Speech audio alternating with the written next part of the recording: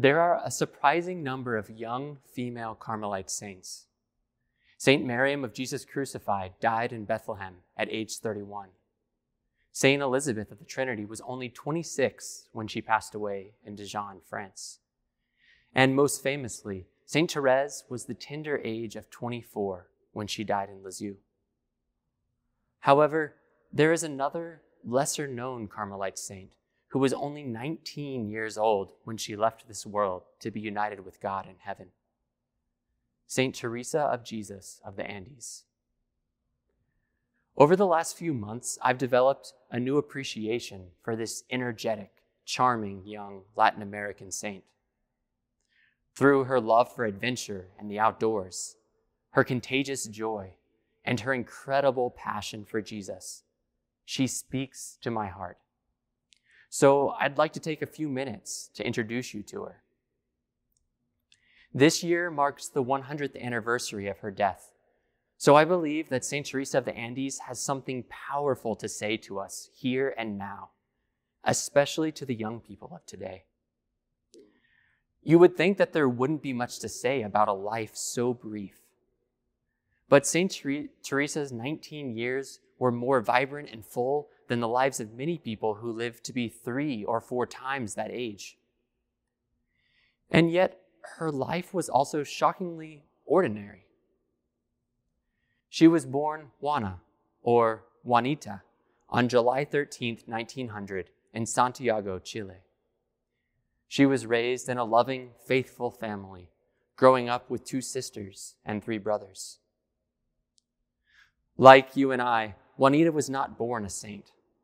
Her diary reveals that from a fairly young age, she struggled with vanity.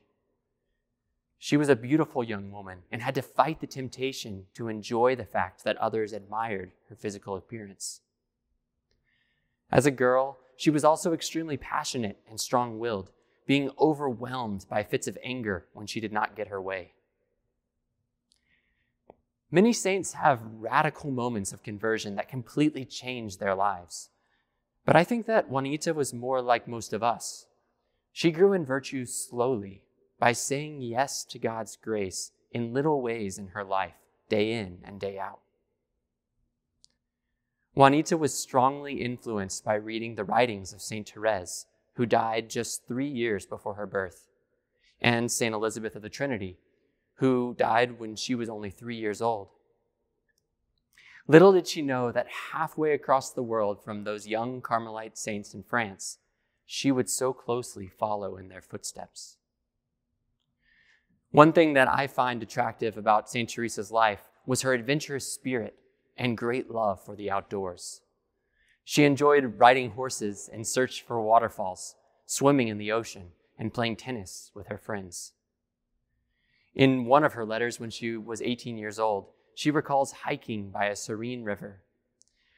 As she was praising God for the beauty of his creation, she heard a startling noise beneath her and looked down to realize that she had stepped on a snake. She wrote that she released a scream so great that she doesn't think one like it has ever come from a human mouth, and she ran away in a panic. Juanita loved the beautiful Chilean mountains and was able to find intimacy with God in the beauty of nature. Juanita was also a young woman of deep, meaningful relationships. She had a particular love for her younger sister, Rebecca, who would later become a Carmelite nun herself after Juanita's death. She also had a special love for her parents, even though it wasn't always easy for her.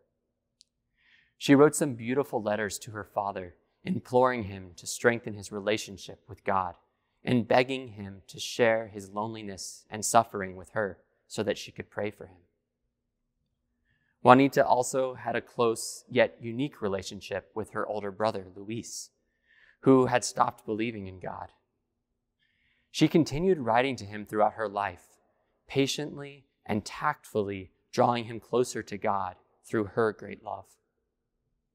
He would eventually return to the faith after her death and would attribute his conversion to her miraculous intercession.